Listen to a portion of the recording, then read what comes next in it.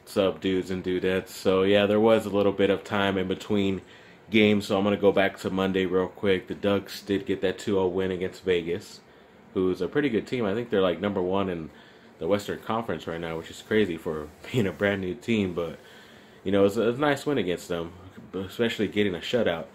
And then I wanted to get a couple thoughts on the Louisville, like, stuff that came out. I know it's been really reported about, like, the whole sexual stuff where they had, like, strippers or even prostitutes for the players and all that stuff, and that all came out a few years ago. And they finally gave the reprimands, or they finally came out with the decision to take, I think, over a couple hundred wins from them, and even the title they had back in 2013. You know, it's not something crazy. Like, that's pretty close to what happened to USC, and in my opinion, USC didn't really do as bad of something like that went on for a lot longer in Louisville than at USC, who was just kind of giving some money for a couple players who really, the players didn't really want the money. It was more the parents asking for the money. And yeah, USC was at fault, but it seems still that USC has gotten more punished for that, even more than what Penn State has been punished, which they were hardly punished for something that went on that was even worse, in my opinion. And then Louisville, yeah, I don't know what their scholarship takeaways are going to look like, but USC, I think, for 5 years had like the worst run, and that was the main reason why, because they had no scholarships to give out, and I don't know how you could do that with basketball. I don't know how that works out compared to football, which you need more scholarship players for. But you know, it is what it is. It's the ruling they came up with, so you know, we'll see what their future looks like. And you know, I think we should just all calm down a little bit.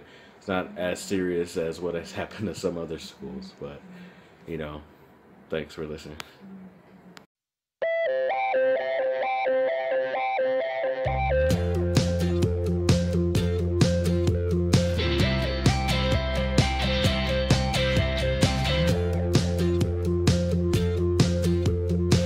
Okay, and Duke does get a blowout win against Louisville, who throughout this past few days did have a few things happen to them, so you can understand why they probably weren't playing up to their potential, what they could be. But, you know, win's a win for Duke. It's good to have on their resume any type of win. You know, let's just see how the rest of the season goes with a few games left. USC also does get a win on the road against Colorado. Pretty close game, which they probably shouldn't have been, but win's a win, like I said. And for USC, they need as much as they can get, because they did lose a lot earlier in the year.